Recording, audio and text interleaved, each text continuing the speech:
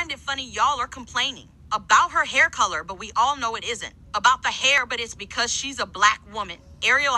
I find it funny how hypocritical y'all are.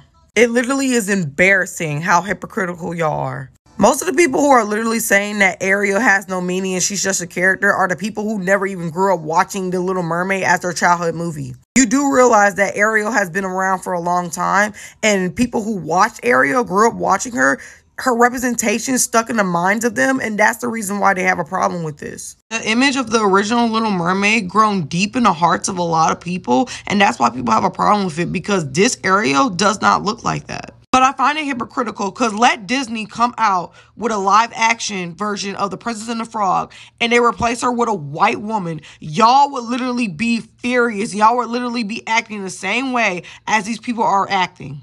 And don't even lie, because y'all know damn well y'all would try to cancel Disney if they made Tiana a white woman.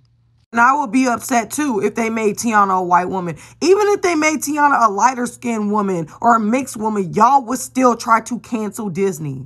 I really feel like y'all don't even care about the situation. Y'all just see a black woman getting analyzed or getting critiqued, and y'all literally are saying that it's racist. No, it doesn't. It has nothing to do with racism. Literally, they're just upset because she looks nothing like the original character that has been around for over 30 years.